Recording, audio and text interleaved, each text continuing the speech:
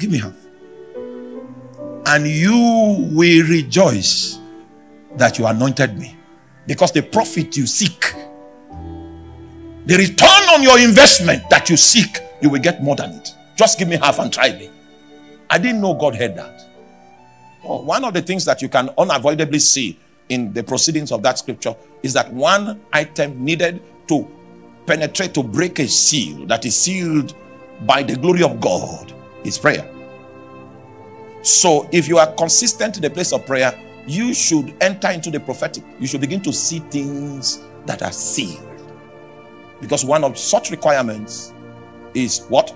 Prayer. In this particular case that we are reading about, there was a specific secret that they were seeking for. When you start seeking out a specific secret, what God will do is that He will reveal other secrets to you first. If you are someone that is not determined, you will stop your search because you will feel that you had a revelation. Meanwhile, the subject of the secret that you went for has been left unattended.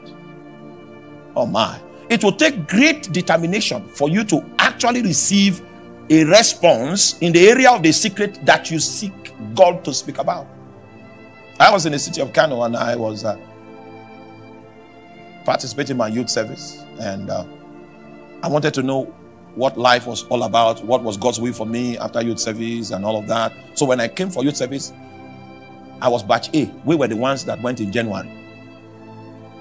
I started my prayer in February because January we're in camp. We're in camp for 21 days. Was it 21? Or 30 days? For 30 days. After camp, we now went to the places of our deployment. Then I started my fast in February. What was the prayer point? Lord, show me, give me direction about after NYS. When I started the prayer, God began to show me that there were curses in my family. Was that what you are not believing? Was that the emphasis? So when you begin to see other revelation, thank God for it. I took some time to attack the causes. Attack it. I continued with mine. 3rd month of fasting. 4th month of fasting. And on Saturdays, I pray from 8 a.m. to 4 p.m. That's how many hours? Yeah? What? 8 hours. Okay. So I pray for 8 hours on Saturday. The other days I go to work. So when I come back from work, I come sometimes at 4. I pray from 4 to 9. Then on Saturday, I start from 8 o'clock. So it means I was really spiritually fit. But it took me 1 calendar year to receive the answer to the original question that I was asking. See, God was showing me many things. Many things. But that was not what I was asking. So if you lose the ability to be determined, you will think it's a waste of time. You will waste 20 years and you still come back. 20 years in the forest. Nothing significant has happened. You have not struck a chord with heaven. Please help me tell your neighbor, it's time to waste time with God. Everybody that was in a hurry, that ran away from God's presence, regretted in old age that they wasted life. You want life to count? Go and seek wisdom. Let Him open a seal. I finished my youth service in December. We were discharged.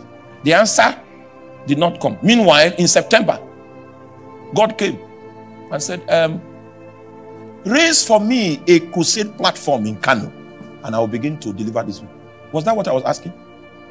He said, raise for me. All of these things and the attendant obediences will qualify you for your answer.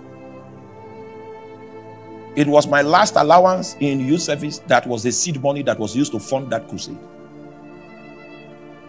That was a crusade we did that witches wrote us and said they were coming to attend. That we are just causing problem, commotion. So let's meet on the field.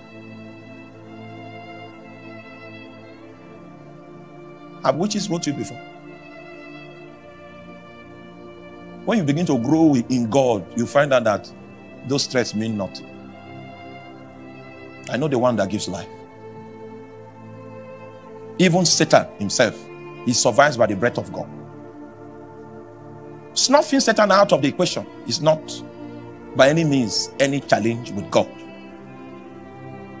But God knows why He does what He does. I think Satan is useful. I think so. Because if he didn't attack you, you won't be this strong. So he's serving some purpose. He's doing some positive things there, helping people to find themselves in God.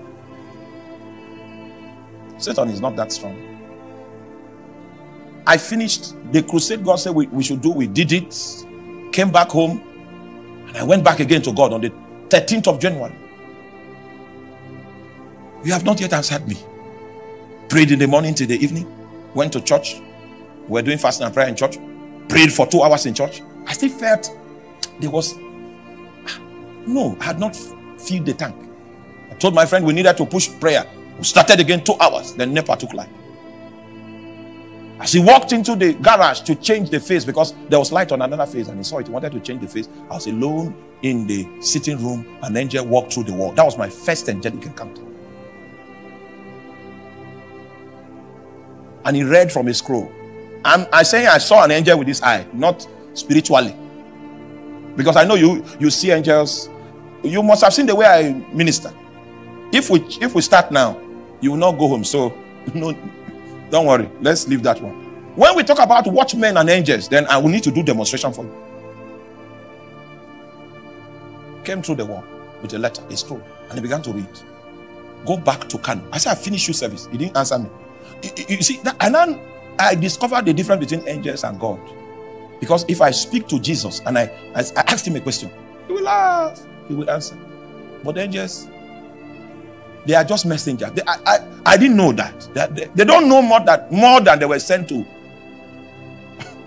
deliver. He said, go back. It was reading it, the words of God. And you shall return to Kano. But my assignment has not yet been accomplished. You finished youth service, but not my assignment. That was when I now discovered there was a difference between youth service and assignment. Your youth service expired, but my assignment did not expire. You go back to the people that you were discipling and continue your work of discipleship and teach them prayer.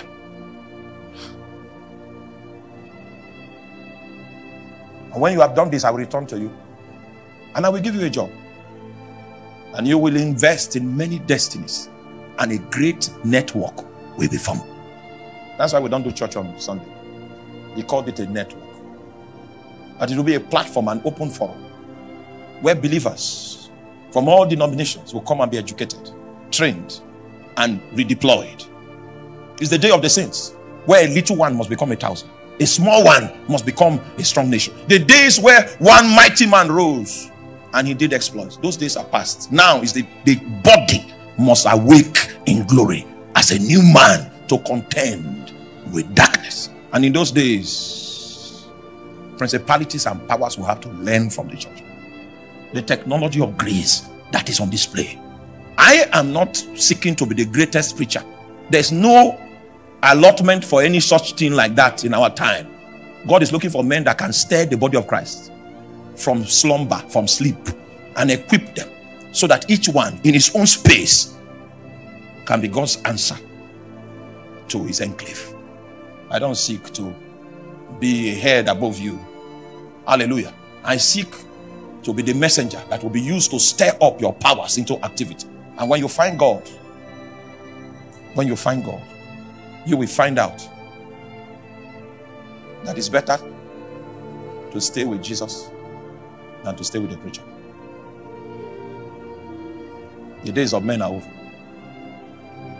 In this current time, what we do is that we serve the will of God. We are not so desperate to hold on to anything of this world. I went to Lagos 2 weeks after I got to Lagos. I had a dream that my car was stolen, and I saw Adeboye in the dream. He told me, don't look for the car. I woke up, I told my wife, I had a strange dream. 3 days later, they stole our car. I think the instruction about the car was clear. Yeah, are you with me? 14 days later, I was taking my bath and he came into the bathroom and said, because your heart did not lust for what is physical, I will give to you the true riches. Beyond that which your eyes can see, there is a realm stronger, more real than this realm in which you dwell. Oh my, oh my. You have been singing the chants of Satan all these years because you don't know the immortal who is invincible, who is shrouded. He dwells in light that no man can approach unto. The Bible says, and the secret was revealed in a night vision. The seal broke, and Daniel received a very well articulated dream, and he also received the interpretation.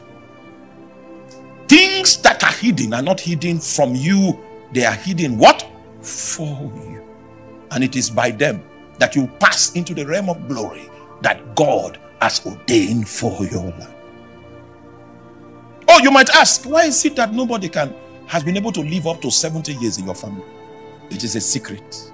There is a spirit watching over it to perform it, life after life, until a priest rises and travels, mounts up with wings into the heavens. And with prayer, I will show you the other tool that you need to unveil a seal. And it is unveiled. And this is what happened. Your great-grandfather sacrificed a woman alive. A judgment came from the spirit realm against all the women that are from his genealogy. And that is why this judgment has passed. It was on this person. It was on your mother. And now you are beginning to see the symptoms. Then wisdom will speak to you. But if you want to change it, this is what you will do. You cannot get this wisdom I speak about in Benue State University. You can't get it because you sit before a professor, because you visited the library. They are sealed things, and they are existing for your advantage. If God has designed a method that is ordained to fast track my advantage, I will be foolish not to seek it out. It is the glory of God to conceal a thing, the Bible says, and the honor of kings to search it out. Honor of kings. There was a day we prayed. How many of you know our former place? We prayed there. And I told God, I said, God, I've seen the anointing you have placed upon Nigerians. I began to mention names like Benson Idahosa. Began to mention great men that have risen. It's obvious you have a heart for Nigeria. Don't anoint me like them. Give me half. That's what I said. Give me half. The anointing you place on Idahosa is too much. It's too big. Can you give me half?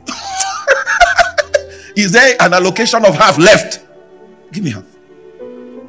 And you will rejoice that you anointed me, because the profit you seek, the return on your investment that you seek, you will get more than it. Just give me half and try me. I didn't know God heard that. Oh, I didn't know he heard it. Then he decided to unveil a seal. He broke a seal. That prayer shook heaven. And when the seal broke, that was when our spirit saw this place. As at the time we saw this place, it was sacrilege, unthinkable for you to believe that it was possible, given the circumstances. But a seal had broken. A wisdom was already in the earth. A wisdom was available among the sons of men. Something beyond intelligence. And it was furnished with so much conviction that even if you are Thomas, you will be incapable of doubting. Thanks for watching. We believe that you've been blessed by this powerful content. Please do well to like and tell us how this video has blessed you in the comment section below. And do not forget to subscribe to this channel to stay updated for more powerful content like this. God bless you.